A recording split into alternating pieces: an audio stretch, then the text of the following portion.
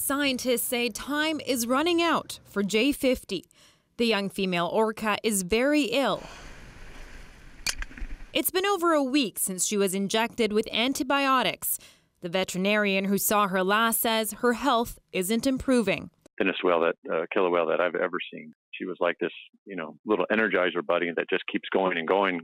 Definitely captured our hearts, but I don't want to leave you in any false hope. This is a very sick whale. She's one of only 75 southern resident killer whales left. She hasn't reproduced as yet. She's incredibly, invaluable to the recovery of this population.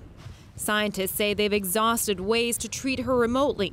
They need to get their hands on her, to do ultrasounds and blood work, to figure out what exactly is wrong with her, leading them to their last viable option, to capture her in hopes of nursing her back to health. We are preparing to rescue J50 if she ultimately is separated from her family unit or strands alive. But intervention is controversial. A petition has already been circulating in Seattle against the decision.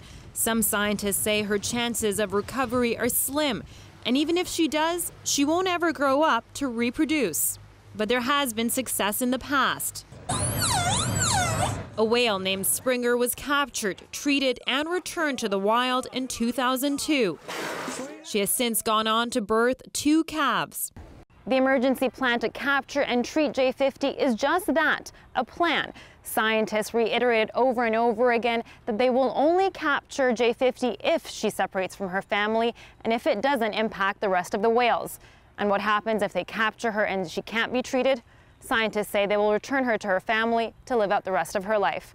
Tina Lovegreen, CBC News, Vancouver.